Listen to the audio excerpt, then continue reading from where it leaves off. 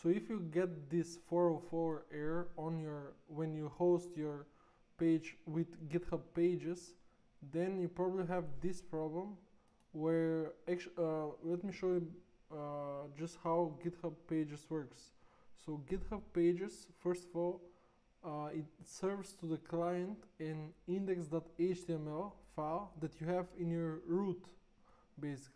And what I've done is, previously my site was working, but what I've done is I've moved my index.html from my root into this public folder.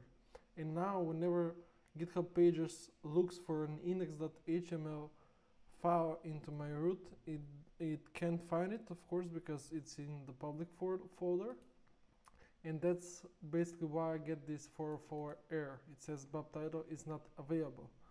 But if I do /public, where basically that's my folder where there's the actual index.html, I will get my site. And I'm going to show you how you can fix this basically without moving, without you having to move the index.html in the public folder in your root. And by the way, big shout out to Steve from GitHub support for helping me to solve this problem, because it happened to me before, it probably happened to you as well. So the way to solve this is you should go inside your GitHub repository and go inside settings, and here we want to access pages. If this opens, so we want to click on pages, where you host the site with GitHub Pages.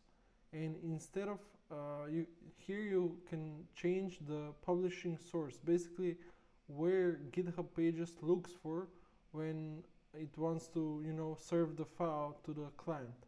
And instead of the root where it looked up till now, and that's why it didn't found, you can say that it should look into docs, into a folder called docs.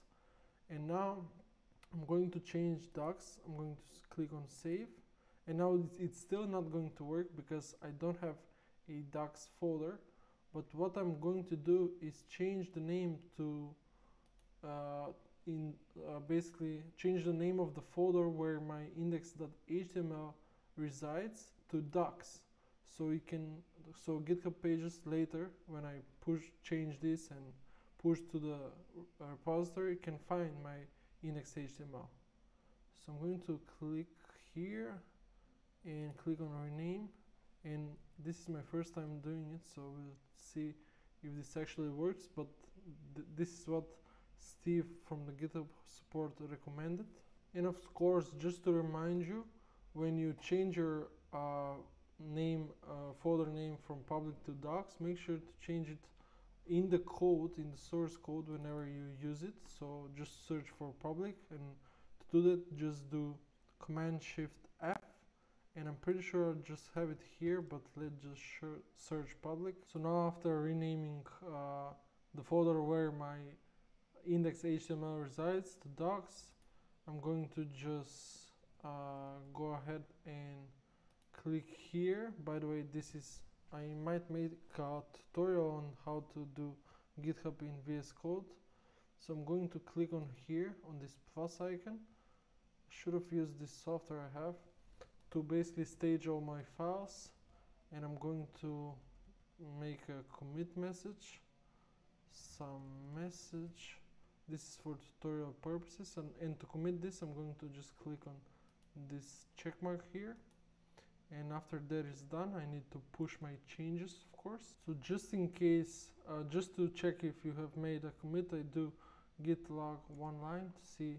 So this is the commit. I've successfully made a commit. So to push my changes to the remote repository, I just do git push origin master. And my site wasn't available at that domain because I need to set it up for this docs source again, but that basically it works.